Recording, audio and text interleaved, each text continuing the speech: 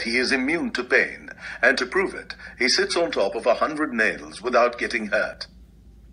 But is this really a miracle, or is it physics? Let us observe. Not very oblivious to pain now, is he? Similarly, here is a trick you see performed for you at many circuses. The elephant walks over the man, who remains unhurt.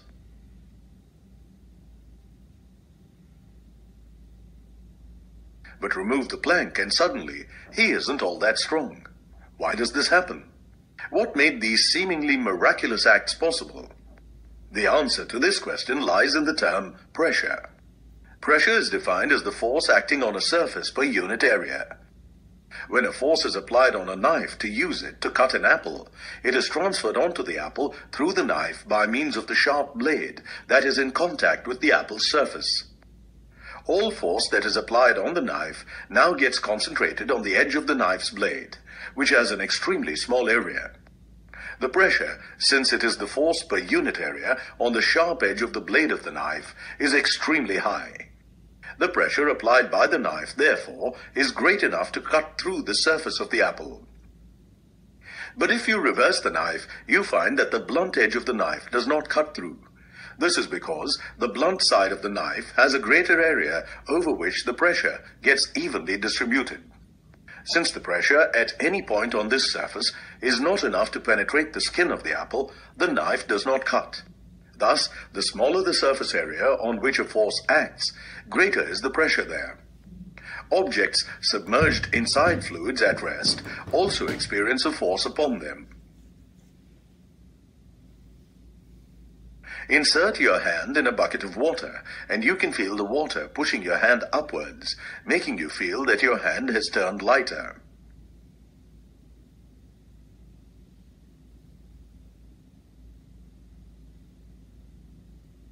This force, exerted by the fluid on the submerged object, always acts perpendicular to the surface of the submerged object. It is possible to measure the normal force exerted by the fluid on the submerged object. For this purpose, we use an apparatus consisting of an evacuated chamber, which contains a piston attached to the inside of the chamber by the means of a spring. This arrangement is then submerged into the fluid and placed at a certain point. If the piston moves inwards, then we know that the force exerted by the fluid on the piston is greater than the balancing force applied by the spring. If the piston does not move at all, then we know that the spring has balanced the normal force on the piston being exerted by the fluid. Thus, by calibrating the spring, we can measure the force applied by the fluid on the submerged object. The average pressure acting on the object can be defined as the force acting on it per unit area. P average equals delta F by delta A, where P average is the average pressure, F is the force applied on the surface, and A is the area of the surface on which the force acts. In the limiting sense, since the piston area can be made infinitely small, we have the expression for pressure as P equals limit delta A tends to 0 delta F by delta A. Pressure is a scalar quantity. It has magnitude, but no direction. Its dimensional formula is ml raised to minus 1 T raised to minus 2, and its SI unit is N per meter square. This unit has been named Pascal in honor of the French scientist Blaise Pascal, who was one of the pioneers of the study of pressure in fluids. The mass of a fluid per unit of its volume is defined as the density of the fluid. Mathematically, this may be written as ρ equals m by v, where ρ is the density, m is the total mass of the fluid, and v is the volume occupied by it. Fluids with greater density are thicker in nature and are resistive to flow. Similarly, less dense fluids flow very easily. Density has the dimensions ml raised to minus 3. Its SI unit is kilogram per meter cubed. Density is a positive scalar quantity. Liquids are by nature incompressible and hence demonstrate very little variation in density at all pressures. Gases, however, being compressible fluids, vary greatly in density at different pressures. Density of water at 4 degrees centigrade is 1 into 10 raised to 3 kilogram per meter cube. This value of density is the standard against which the relative density of other materials is observed. The density of mercury, for example, is 13.6 into 10 raised to 3 kilogram per meter cubed. Its relative density is 13.6. Relative density is a dimensionless quantity. Pascal's law. Every morning after waking up, the first order of business is to brush your teeth. To get toothpaste out of the tube, you squeeze one end of the tube and the toothpaste comes out from the other end. Notice that the harder you squeeze on the tube, the greater is the amount of toothpaste coming out. Thus, there seems to be some relationship between the pressure applied on the tube and the amount of toothpaste that comes out as a result of this pressure. This relationship is known as Pascal's law, and the tube of toothpaste is one example of Pascal's law that we see in our daily lives. Pascal's law states that in an incompressible fluid, pressure exerted anywhere in the fluid is transmitted equally in all directions throughout the fluid. Let us carry out a small experiment. A glass beaker is filled with water such that 3/4 of the volume of the beaker is occupied by water. We take some matchsticks and break the wooden sticks attached to them such that all we're left with are the match heads. These are put into the glass beaker. The match heads tend to float on the surface of the water. The open face of the beaker is now covered by stretching a membrane on it. The membrane is stretched absolutely tight. The apparatus is now airtight. Using your finger, press the membrane inwards gently and observe what happens to the match heads. We see that the match heads stop floating and submerge into the water such that they lie slightly below the surface. When you remove your finger from the surface of the membrane, the match heads rise up to the surface again. Thus, the pressure exerted by your finger on the membrane was transmitted into the match heads, causing them to sink. Releasing this pressure relieved the pressure on the match heads as well, causing them to rise up to the surface again. Thus, pressure was transmitted through the fluid, demonstrating Pascal's law. This can be proven mathematically as well. Consider a prism immersed in a fluid. This prism is extremely small, such that every part of it can be considered to be at the same depth from the liquid surface. Thus, the effect of gravity at all these points is the same. On the faces A, B, and C of the prism, the fluid exerts a pressure PA, PB, and PC respectively. This pressure corresponds to the individual forces FA, FB, and FC acting normal to the three surfaces. The area element of each of these surfaces is given by AA, AB, and AC respectively. By equilibrium, then, FB sine theta equals FC and FB cos theta equals FA.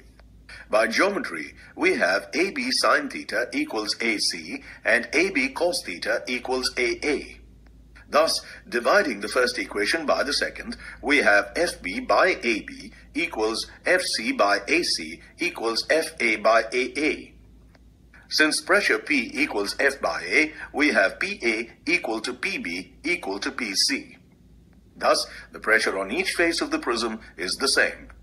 This proves that the pressure exerted by the fluids is equal in all directions when it is at rest.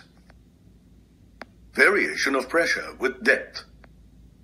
Let us fill a large beaker with water. Water in the beaker is at rest and hence is in equilibrium. Now, inside the beaker, consider a cylindrical element of height h and cross-sectional area A. The upper surface of the element experiences a pressure P1, and the lower surface, lying h meters below it, experiences a pressure P2. Since the fluid is in equilibrium, horizontal forces add up to 0, and the vertical forces are such that they balance the weight of the assumed cylindrical element. Let the weight of the fluid in the cylinder be mg. The pressure P1A acts downwards onto the element, while pressure P2A acts upwards to balance it. Using this information, we can write the equation P2 minus P1 into A equals mg. Mass of the fluid is given by m equals rho HA, where rho is the mass density of the fluid and HA is the volume of the cylinder of a height h and cross-sectional area A. Therefore, our equation becomes P2 minus P1 equals rho GH. If this cylindrical element were to be assumed such that the upper surface of the cylinder is at the surface of the fluid, then P1 is the atmospheric pressure, PA. Replacing P2 by P, we get P equals PA plus rho GH. The excess pressure at depth h given by P minus PA is known as the gauge pressure. Notice carefully how this equation does not contain the area element of the cylinder. This means that the pressure at a certain point depends on the height of the column of fluid above it, but has nothing to do with the cross-sectional area occupied by the fluid. This property of fluids leads to a phenomenon known as the hydrostatic paradox. Imagine 6 vessels of different shapes kept at the same height. The bases of each of these vessels is connected to each other by means of a horizontal pipe, as shown. Water is now poured into the pipe. Observe what happens now. As water is poured into the pipe, it reaches equal heights in all 3 vessels simultaneously. This shows that water at the base of each of these vessels is at the same pressure. The reason why this is a paradox, or at least appears to be one, is that we would expect each of these to have different pressures at the bottom, on account of the amount of water occupied by each of the vessels. Atmospheric pressure and gauge pressure. Atmospheric pressure is the pressure exerted by the air present in the atmosphere. This pressure differs at different altitudes. Higher altitudes have lower atmospheric pressure, while lower altitudes show higher atmospheric pressure. At sea level, atmospheric pressure has been measured to be 1.013 into 10 raised to 5 pascals. This value is a standard reference and is denoted as 1 atmosphere. Measurement of atmospheric pressure was first made possible by the Italian scientist Evangelista Torricelli, who invented the first mercury barometer. The mercury barometer consists of a glass tube about 3 feet in height, which has one end sealed, while the other one is left open. This tube is filled with mercury and is placed in a reservoir containing mercury, such that the open end of the tube lies inside the reservoir. Mercury is chosen to be used in a barometer for a number of reasons. Mercury is dense and hence forms columns, which would not have been possible if we were to use a fluid like water. Column formation is extremely important to the functioning of the barometer because pressure variations are measured by variations in the height of the column of mercury in the glass tube. More important is the fact that mercury expands or contracts evenly with temperature, making it easy for the user to calibrate the barometer, depending on what the temperature is. Mercury also does not stick to the walls of the glass enclosure. Pressure is exerted by the atmosphere on the mercury in the reservoir. Pascal's law ensures that this pressure is transmitted undiminished to the mercury column in the glass tube. This causes the mercury to rise inside the tube. The height to which the mercury column rises depends directly on the pressure on the mercury in the reservoir. At sea level, the height of the mercury column is found to be 76 centimeters. We know that P equals PA plus rho GH. P here is the pressure in the mercury column, and PA is the atmospheric pressure which acts on the mercury in the reservoir. The vacant space above the mercury column in the tube is evacuated and contains only mercury vapor, which exerts only a negligible amount of pressure. Therefore, rho equals PA minus rho GH, or PA equals rho GH. Pressure is often measured in terms of the height of mercury in the column. Pressure corresponding to 1 millimeter mercury in the column is denoted as 1 torr in honor of Torricelli. 1 torr equals 133 pascals. Another commonly used unit for meteorological measurement is the bar and the millibar. 1 bar equals 10 raised to 5 pascals. Another instrument used for measuring pressure differences is the open tube manometer. The open tube manometer consists of a U-tube, which contains either a low-density oil for measuring small pressure variations or mercury if the pressure difference is large. One end of the U-tube is left open, while the other end is connected to the system whose pressure is being measured. The system exerts a pressure P on the fluid in the manometer. This pressure P is also the pressure exerted by the system at point A of the manometer. A corresponding point B can be defined on the other side of the manometer as having the same pressure as at A, once both points A and B are at the same height. The open end of the manometer experiences the atmospheric pressure PA upon it. The distance between the top of the column in the open end of the manometer and the point B can be measured. Substituting this in the expression for pressure we learned earlier, we can measure the gauge pressure P minus PA, which is the pressure difference we needed to measure. P equals PA plus rho GH. Hydraulic machines. Let us begin this section by carrying out a small experiment. Let us take 2 syringes and fill them partially with water. Both the syringes are connected together using a rubber tube. The tube is connected to each of these syringes such that they are watertight. Notice what happens when we push the plunger of one of the syringes inwards. We see that the plunger of the other syringe moves outwards. We can also observe that the plunger moving outwards does so only as much as the plunger that was pushed inwards. Pressure applied on one plunger, therefore, was transmitted completely to the other one. This is because, as Pascal's law states earlier, pressure applied on an incompressible fluid is transmitted through it undiminished. Hydraulic machines work on this principle in a manner similar to what we have demonstrated in our little experiment.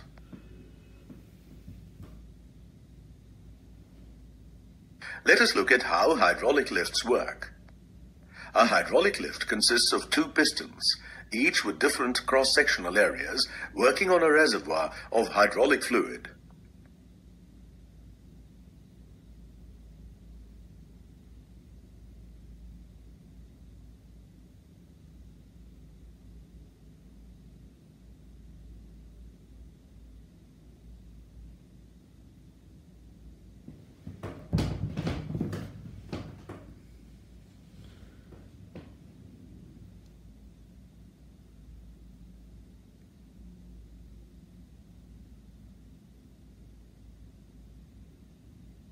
A force F1 applied on the piston with the smaller cross-sectional area A1 is transmitted into the fluid.